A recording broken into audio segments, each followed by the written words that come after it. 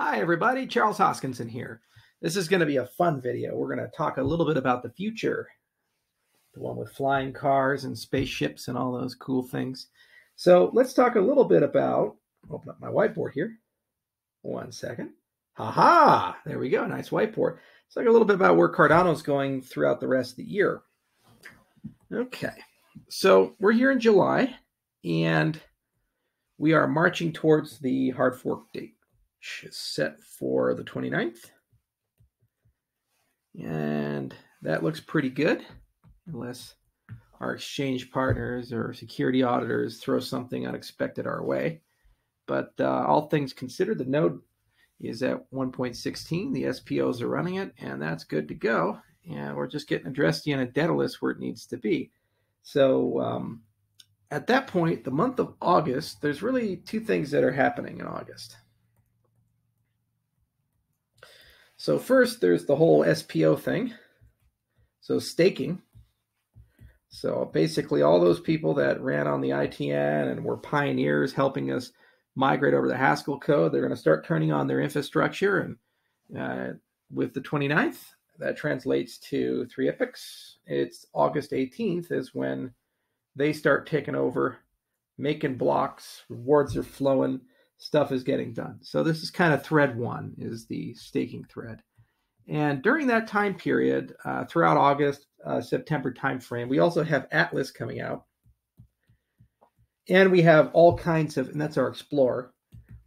And we have all kinds of new liquidity coming and exchanges and all this stuff. And so there's a whole unit of activity, August and beyond, which is obsessed with the staking. And that div parameter is going to be counting down. The K parameter will be increasing.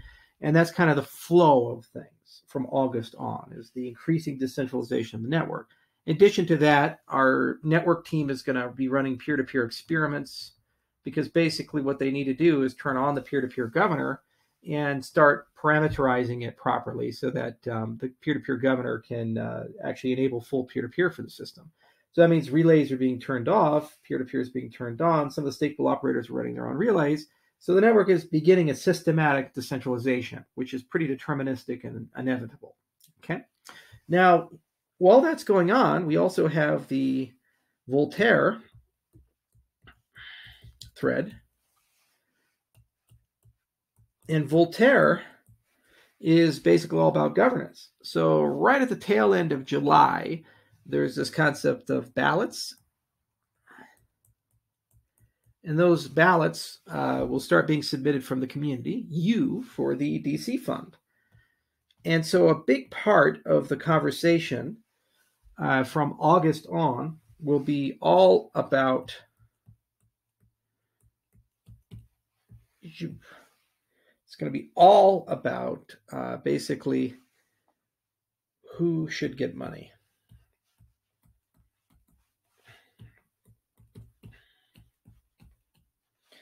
And for what? So during that time period of August, if you go to our Reddits or Telegram groups or Twitter, anything Cardano related, there's going to be a lot of news items, a lot of discussion around the DC fund, ballots that have been submitted, who should get money and for what. And every 6 to 8 weeks, a new fund is going to start. They'll get larger and larger over time. More ballots will come. The voting tools will get more sophisticated. So we'll launch likely the first fund with a cell phone application, and then we'll backport all those capabilities into Daedalus, and hopefully Yoroi will also support them for a rich voting experience that'll run in parallel with your staking experience. During this time horizon as well, we're going to upgrade Ledger and Trezor. You know, we've had a hell of a time with some Ledger and Trezor related things, and we've actually had to do a firmware update to get the experience that we want. We were originally planning June to do a hardware wallet center in Daedalus Flight, and unfortunately we couldn't get it done because there was a unique hardware ID that we needed, and we didn't have it. So we had to modify the firmware of the devices to get that so we could have a good experience. You could have multiple hardware wallets and et cetera, and also that we could start looking into things like YubiKey. So we're really keen to actually get YubiKey into the stack. So you can use it for access control, wallet restoration, and you can use it for spending passwords, because that would add a lot of security and allow you to also maintain a wallet in a shared space. So between between July and August, that's the conversation that we're going to be having as a community, and that's going to be a big deal. Everybody's got to learn how to do this, and it's real when we turn it on, and boy, it's going to be a tsunami wave. And in the meantime, a lot of things are happening in the backdrop. We're doing a lot of big upgrades to Daedalus. We're doing a lot of exchange integrations and just ongoing efforts. And then, these peer-to-peer experiments are running. And August is also going to be a big cleanup month. So our engineers are super tired. A lot of them have been working overtime, paying them a lot of money to work overtime. And they're doing their job, and we really admire the fact that they've been pushing so hard to make sure that we hit these deadlines, which are super important for everybody. But they're human beings, and so August they're going to take a little bit of time off. We're going to scale down a little bit and let the core engineering team rest and recover. And then there's things like technical debt reduction, documentation, backfilling. There's a lot of little stuff like that has to be done. You can't work people really, really hard for super long periods of time and not expect them to really need a rest. So August will be a super important month. Certain teams are going to continue the velocity, like the Voltaire team, because they're launching, getting things done. The core team is going to need a little bit of time, but they're still going to do a lot of things that involve cleanups and backfilling and just things that couldn't quite get done for that deadline on the 29th. We're also working on with a security auditor called QuantStamp. This is the second audit. So we had Route 9B do our first audit, and there's a second auditor that the Cardano Foundation retained, and we just got the first QuantStamp report. So we have to remediate that report as well. There's some issues here and there that are connected, and we're right now identifying which ones need to be fixed before the 29th and which ones we could fix in the following updates that are more nice to have but not mission critical. So there's a lot of stuff happening there. Okay. So then after August, there's some threads that are running. So Voltaire is going to be every 6 to 8 weeks stuff is happening, rapid updating, rapid progress there. That team's never going to slow down. Those guys just love what they do. But on the big stuff, we have kind of native assets.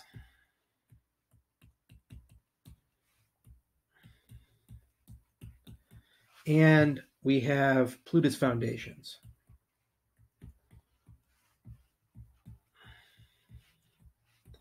So after we've taken the time to recover the core teams, and they've had a chance to relax a little bit and also backfill the documentation deficits and other things that are identified, and also resolve anything that comes up, they're going to start working first on the native asset integration. So Polina, Jared, and others, Rob Cohen, they've all been talking a lot about the ledger rules and what we need to do for native assets. And the Daedalus team's done a really good job envisioning what Daedalus needs to do to have a rich native asset experience. So we have a candidate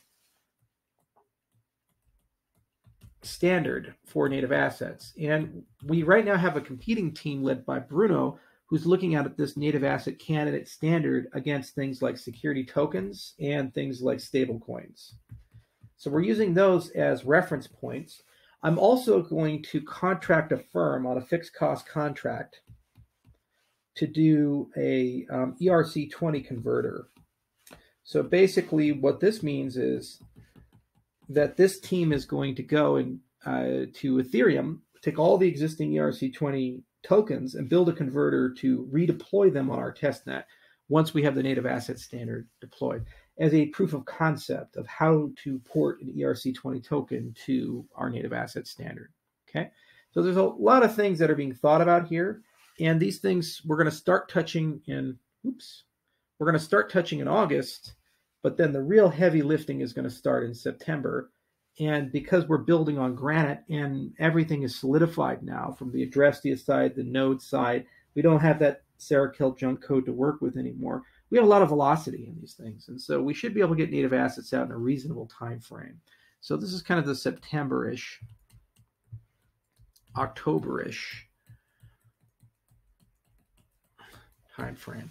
And September, October, Voltaire is running. Things are being upgraded. Features are being rolled out on Daedalus Flight really fast. And then on Plutus Foundations,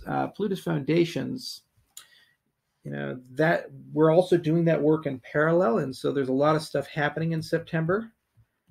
And that's going to keep going past October, probably November. That's a target date, and then some into December. And the point of Plutus Foundations is that will actually enable people to write smart contracts, rich smart contracts, and build lots of off-chain things. The commercial team and the C Fund and the partner team has been working with a lot of partners. They understand Plutus, and they kind of get what they need to do. And we're going to be building apps alongside them. We're following a strategy called ACID. And ACID stands for adoption, collaboration, incentives, and deployment. So anyone who wants to write a dApp on Cardano, there's going to be an adoption strategy to find people who want to do it, a collaboration strategy to give help and support and resources, particularly development resources and platform level resources, incentives. This is the C Fund, the CCI fund from the Cardano Foundation, the CCI initiative, and then the DC fund. And of course, Emergo has its own investment portfolio that they're pursuing. So that provides some money to do these things. And then actually, what we're likely going to do on the Atlas side is help a little bit with the deployment and actually build some form of an app interface in the Atlas interface. It makes a lot of sense. The same place that people go to visualize stake pools, assets, and the state of the network, to also look at apps that are built on Cardano. And then we'll build some things into Daedalus as well to assist with that. Okay. So a lot to do. Everybody's kind of working and pushing and building. And what's really exciting is it's just all coming together. It's coming together in a beautiful way, and we're real happy about it. Our critics are critics, and they say horrible things. But at the end of the day, they've built nothing. And the complexity of what we're deploying to market is pretty astounding. We're changing the tires on a car while it's driving, and that's the hard fork combinator. We went from Byron to Shelley. We had completely rebuilt Byron to get to Shelley, and now we're at Shelley. We're maintaining our schedules that we've self-imposed, and now we're building all this stuff out. And then we have this beautiful release cadence with Voltaire, where just keeps evolving and keeps growing.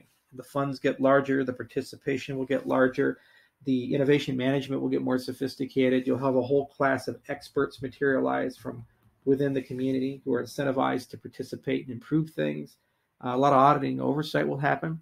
So there's been some open questions about, how long will IHK stick around? Technically, our contract was only slated to December of 2020, but here's the reality. I don't leave until what's done is done. So Goga needs to be done. Shelley needs to be done. We need to get Voltaire to a point where the system can pay.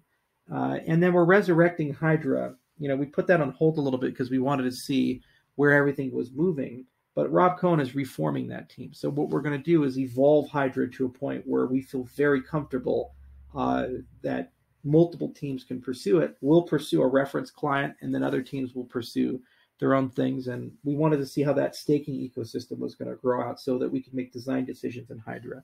Hydra is actually 4 protocols in one. The paper that we published with the head protocol, then you need a tail protocol, then you need a head-tail protocol, and then you need a routing protocol. So the head is done. We're still working on the tail. So this is ongoing.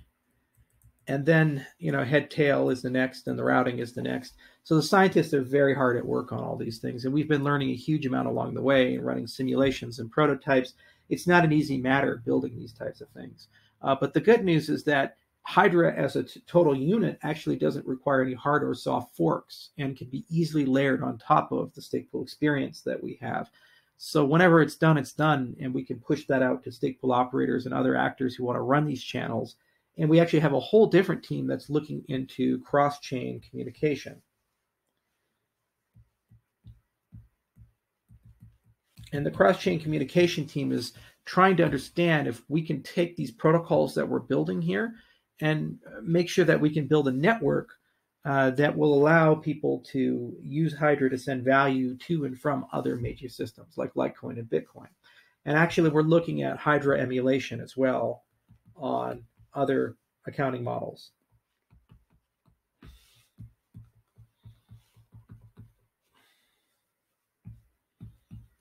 Okay. And so that means that you can go from UTXO to extended UTXO with a subset of capabilities, or Ethereum style accounts to extended UTXO. And what that means is that you can then use these emulation bridge to send transactions from Ethereum into Cardano or Litecoin into Cardano or something, and vice versa, at least as a payment service. And then hopefully also for state transmission. So you can use it to move computation around. So we have a whole team that's going to be doing cross-chain communication. Rob is resurrecting this. We needed to pull him into getting Shelley out. He led the documentation surge and a litany of other things, and now we're getting back into that. And Gauguin and Shelley are well underway. And the heavy hard fork lifting is what's happening here. And then in Q1 of 2021, there's going to be a whole bunch of infrastructure and tooling that we build, other partners build, to add a lot of dimensions and capabilities to Plutus and make Plutus far more useful for lots of people. And then there's a lot of experiments we have to conduct, like the ERC20 converter and things like that. And so that's what the rest of the year kind of looks like. There's some cleanup, a lot of hard forks, at least 2, maybe 3. We'll have a dedicated video talking about our asset strategy, adoption, collaboration, incentives, and deployment. And I think there's a lot of room we have there, given that we have a unique group of people we can go for and incentivize and push. And we already have a lot of partners that we're working with. And of course, we'll fill out a nice, beautiful DeFi portfolio and have a lot to say at the next Cardano Summit, Gauguin edition. And we'll announce that date soon.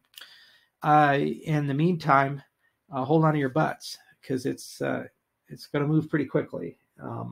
This is really the floodgates here. And August is going to be just like, okay. And then every month thereafter, there's going to be a crazy cadence of news and a lot of community activity. The existence of the DC fund means that we're going to see a lot of ambassadors, podcasters, developers, independent people getting full-time funding to work on Cardano. So we should see a dramatic increase in the amount of content produced and use and utility coming to the platform, especially in later funds. Perhaps this initial fund will be getting some people who should be paid by the community, like the Cardano effect, for example. But subsequent funds are definitely going to be all over the board, all over the place, and y'all are going to be real busy with it, and it's going to be a lot of work with it. Also the existence of native assets is going to be a really fun conversation, because we can talk a lot about USPs that exist solely within our model, which make our platform far more attractive for people to issue assets on. And this is not really a far out horizon. It's extremely close if you think about it for that conversation to begin. Plutus Foundations is really exciting too, because we've been working on that for years and years and years. And we got to a point where, we have a beautiful language and a beautiful model. And, it's just like Shelley, you have to kind of get it out. So it's going to be a lot of fun to start integrating and deploying that into the system. And we'll resource accordingly to make sure that that gets done quickly. And then, the foundation is going to be taking the lead on the asset strategy. But we're certainly going to be right there with them, helping them every step of the way to get ACID where it needs to be, so that they can really hit the ground running and have a lot of great developers come into the ecosystem. One of the biggest myths is that it's hard to find developers. It's not. It's very easy to find developers, quality developers who are properly incentivized, that are deploying good applications, that have real great experiences, that are truly useful. That's the hard part. So we certainly can find them, and we're going to build some things ourselves to demonstrate the capabilities of the platform. As for the rest of these things like Hydra, a huge amount of work that has to be done there. There's also going to be a few more Ouroboros papers that come out dealing with spikes of dishonest majorities, something called SCATs. And we'll probably rename it. That's the working internal name that we have. And there's 1 or 2 other cleanup papers that are coming out on the theory side that'll kind of capstone what we're looking at there. And then we'll be expanding into capabilities like adding YubiKey support. And we'll probably do an additional firmware update on the Ledger and Trezor side, maybe to make them useful for stake pool operators above and beyond just cold staking for the consumer. Multi-sig is also coming in this time frame. We have a beautiful design for it. The multi-sig spec up here is also going to include stake locking. That's for voter registration, but it can be reused. It's our version of nlock time. And that'll be really useful for a variety of assets and applications and things like that. So multi-sig is going to be a lot of fun to bring out as well. And what we're going to do is make improvements to the network protocol. So hopefully we can do multi-sig where transaction routing to build the multi-sig transaction doesn't require a trusted server. So after we finish all the peer-to-peer experimentation, that's probably the next thing that the network team will start looking at is how do we accommodate that multi-sig use case so that we can build transactions and use Cardano as a network to do that. And it's going to be a lot more fun. There's going to be a lot of product synergy that comes in, like Prism, for example. Prism plus Atlas allows us to do DID registration.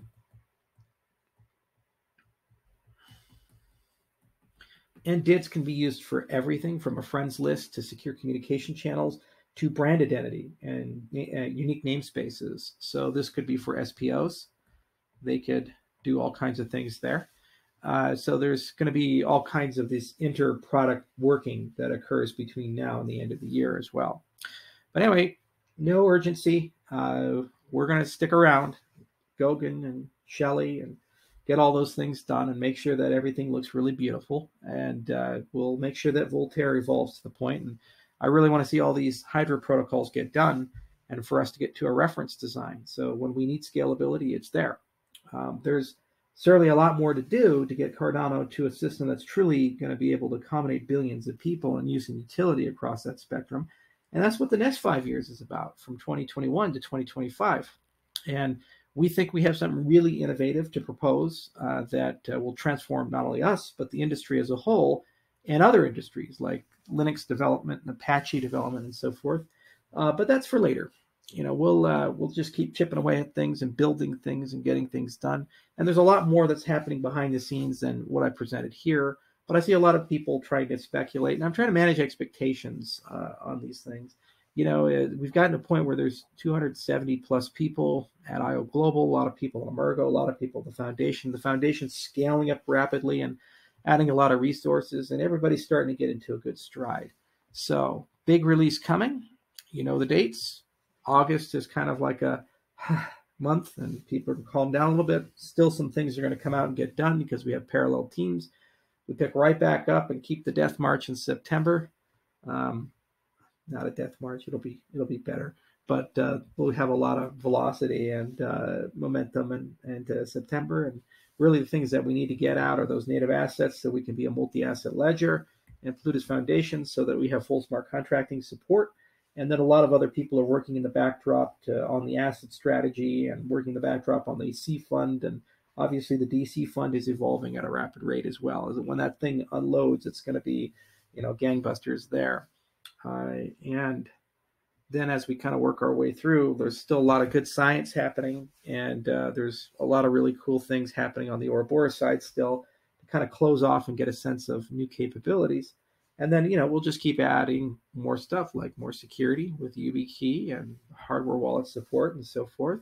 Sorry it did take so long on that. Firmware updates are not easy, especially with our ambitions on hardware wallets. There was a lot that we wanted to do with them, and the devices just weren't where they needed to be. They had the raw hardware capabilities, but not the software capabilities. And Vacuum Labs is the vendor that's been doing this work. And Vacuum Labs is just a great company. We're really, really happy to be working with them. They just submitted the first of 3 PRs for Trezor, and I think the Ledger stuff is nearly done as well. So they're getting to the last few weeks of that work unit. Probably will not be available right when we do the hard fork at the end of July, but likely all that work is going to conclude in August timeframe. So right when staking begins, I think. Hardware wallet holders are going to have easy time with that. So that's where we're at. Nothing magical to announce or propose. I mean, but this is just how it works and how we get things done, you know. And it's exciting because it's genuinely a really good, nice new model.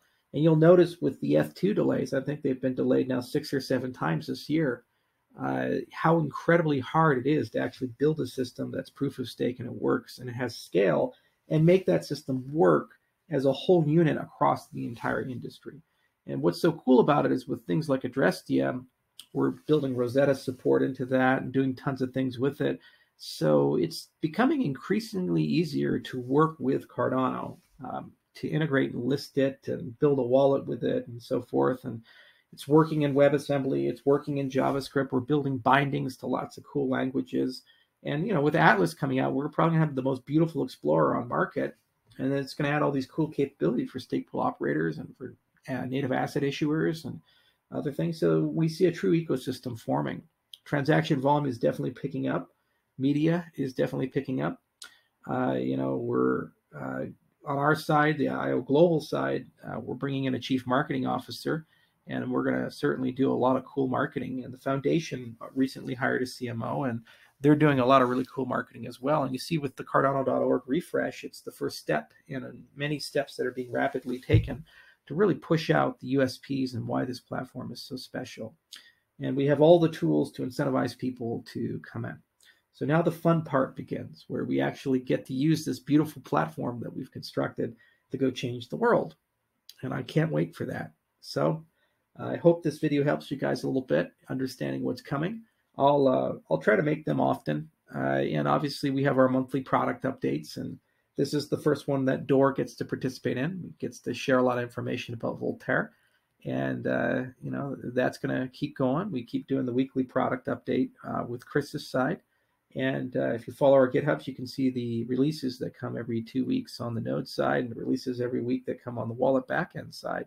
So certainly a great cadence, and certainly great to see it all come together.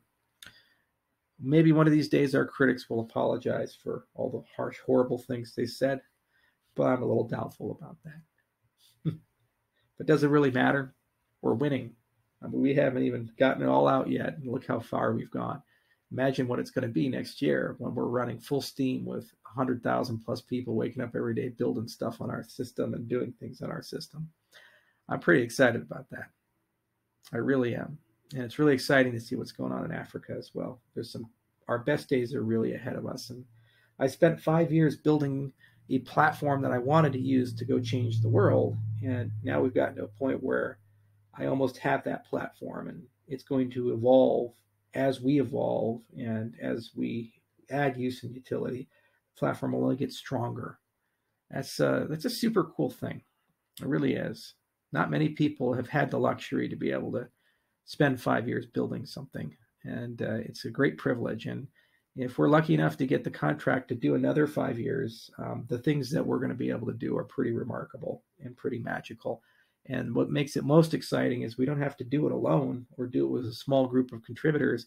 I think there's a good chance we can have dozens of people that come along with us for that 5 years to build together the infrastructure and really do some cool stuff, from quantum resistance and to one-shot signatures to like incredible improvements to Ouroboros, to maybe getting off a proof of stake to like a proof of merit, where your control of the system is not directly connected to the token, but perhaps other factors as well, to huge improvements to the voting system. That's going to be super cool to see. And obviously on the smart contract side, there's hundreds of things to do there that would make it an even better development platform. And then maybe move from a replicated storage system on the chain to a decentralized storage system. Really, the sky's the limit. And, we've created the resources necessary to fund very ambitious infrastructural improvements and research. And we could write another 100 or 200 papers. And, we had to learn how to do all that. Now that we know how to do it, we can do it probably cheaper and faster and better than anybody else in the world. So that's going to be the 2021 discussion. And I can't wait to have it with you. So until next time, everybody, have a good day. And I hope this video helps you get a little bit of clarity on the road ahead.